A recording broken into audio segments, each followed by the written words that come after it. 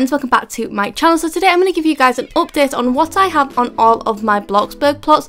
I did one of these videos a couple of months ago, and in that video I said I would do a new one every now and then, so every couple of months or so.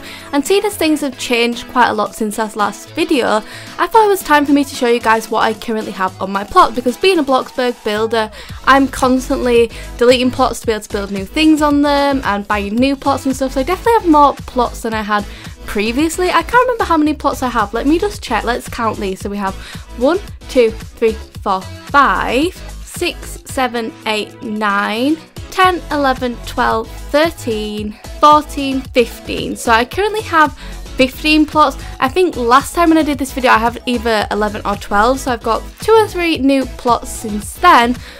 But today I'm just going to go through and show you guys each of the plots. I'm not doing a full tour of all the plots because these are all on my channel, so if you guys are interested in any of these builds, please go check out the full video. It really helps support my channel by you watching these videos and helping me get the views up so more people will see my channel, so please go and support those videos. But let's get into it with the first build. Now the first couple of builds are the same as the last video because they were very important builds to me that I just couldn't get rid of. So these first 5 are all the same that were in the first video, but I will quickly go over them again for anybody who hasn't seen that video. So plot number 1 is a super important one to me. This is the first build I ever did on this channel, which is my Barbie's dream house. I spent absolutely ages on this build and I do love it. I updated it a little while ago and it looks a little better than it did when I first originally made it, but it's probably a plot that I'll always keep because I just can't bring myself to actually delete it. I think if I ever deleted it, it would be to rebuild it and make it better, but other than that I just can't see myself deleting this plot. I absolutely love it. It's so pink and pretty and it's just one of my favourite plots. It's just super pretty. I couldn't ever get rid of it. Plot number 2 is another one that I absolutely love and it's probably my most creative plot. This is my Build-A-Bear. So I built this Build-A-Bear a couple of months ago now and you guys absolutely loved it just as much as I did. I recently did a video where I took Pookie to it and we did a little roleplay video there, but I just absolutely love this build. It's kind of super detailed. I have like the stuffing machine, I have like the clothes you can buy, we have the computers where you can name your bear, and I just think it's really adorable and it's definitely one of my favourite builds. Plot number 3 is my biggest and most expensive build. This is my town centre. If you guys remember the town series, it took me forever to make this. I started this town way back when I first started my channel. I think I started this town in either November or early December 2018 and I didn't fully finish it until June of this year, but I have since then done some extra bits to change it as well, so I've gone back in and changed bits. But I do absolutely love this build. It costs over $1 million Bloxburg dollars, which is an awful lot of money, so I spent an awful lot of time on it. It's definitely one of my favourites and probably one of the most detailed, if not the most detailed build I've done. My campsite could be more detailed, I'm not sure, but they're both up there as my 2 biggest, most expensive plots and the ones that I put the most effort into, so that is my town. Plot number 4 is my family home. Now I'm definitely thinking I'm going to renovate this house soon because I'm not really liking it as much as I used to do. It's one of the first like bigger houses that I built on Bloxburg and at the time I really did love it and it's nice inside, but I kind of feel like there's too much space and I could really make the space work better, and we have 2 lounges in it, which is a little bit weird, so I definitely do want to renovate this house, but I do still have it at the moment in case I want to roleplay in it.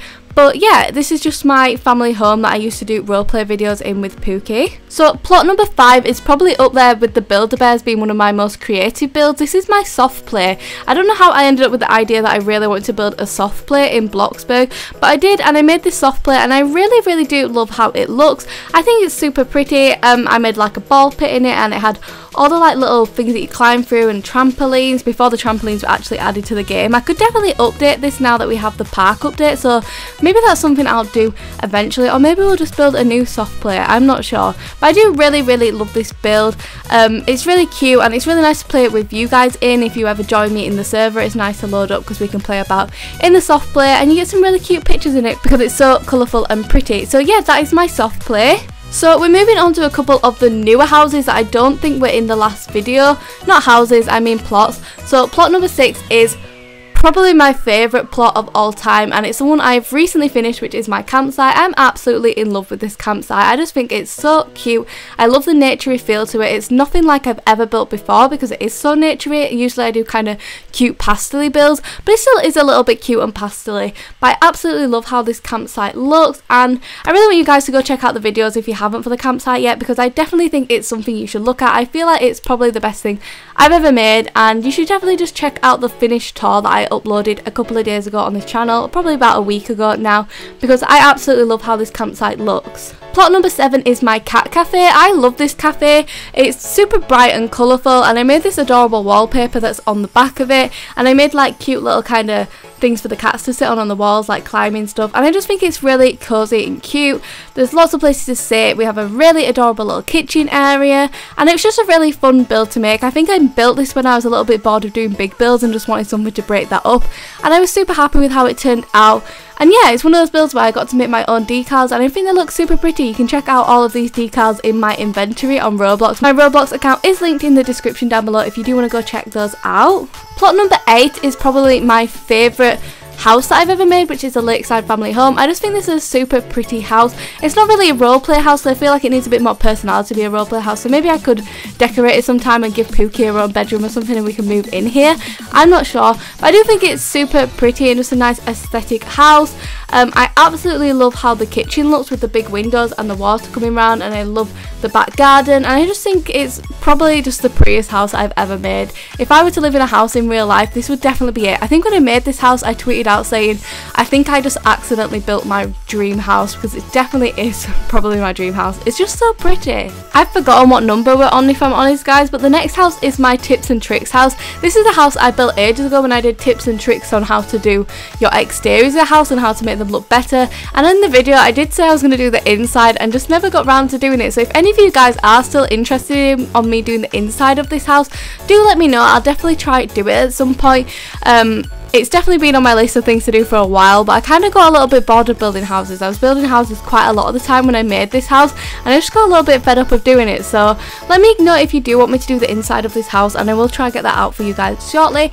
But it is a really pretty house on the outside, and I really do like how it looks. So the next plot is my no advanced placement plot. Now this is the plot that was supposed to be a no game pass house, and if you guys remember, I uploaded it as a no game pass house onto my YouTube channel thinking it was a no game pass house, and then completely realised that I used the 2-story game pass for it. I didn't even think that the 2-story game pass was a game pass. I've had it so long that I completely forgot, and I accidentally used it to do the little kind of crossy over roof that goes over the drive, and it was super silly of me, but it is a super pretty house and I really like it. So if you don't have game passes and you want to make this house work, you can just change that little roof up and it does totally work, and it's just really pretty. I do really love this house, and it's super warm toned. It's definitely when I was going through a warm tone phase that I made this. So the next plot is exactly what it says. It's called empty plot number 3, and it's basically an empty plot. I have a couple of empty plots as you can see here, but this one is just an empty plot. I used to have a build on it. I can't remember which build it probably was, but I deleted it for money to be able to work on other builds, so now it is empty and waiting to be built on eventually. So the next plot is the only renovation plot I think I still have. I don't think I've kept any of the other renovated ones.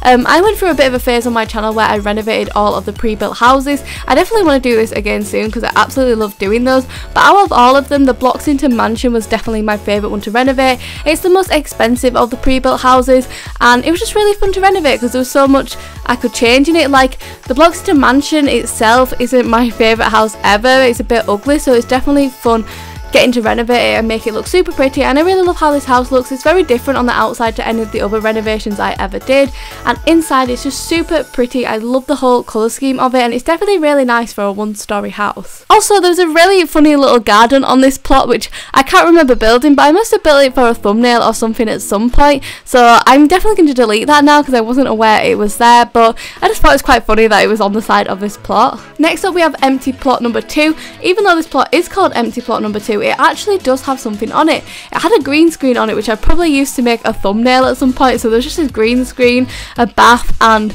a clothes rack, so it was a little bit funny having it there.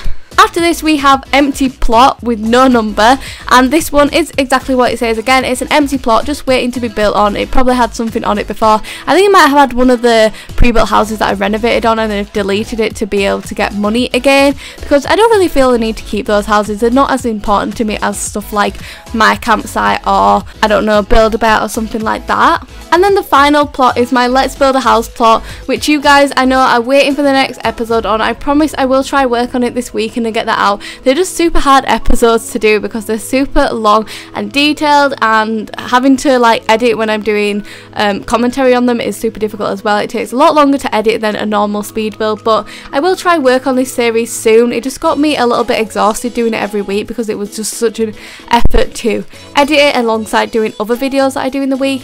But yeah, that is the final plot, and I do really love this house. I definitely do want to finish it because I just think it's super pretty. But yeah, please do like and subscribe if you did enjoy this video. Comment down below with any future video ideas, and as always guys, a huge thank you for watching. Bye guys. Mwah.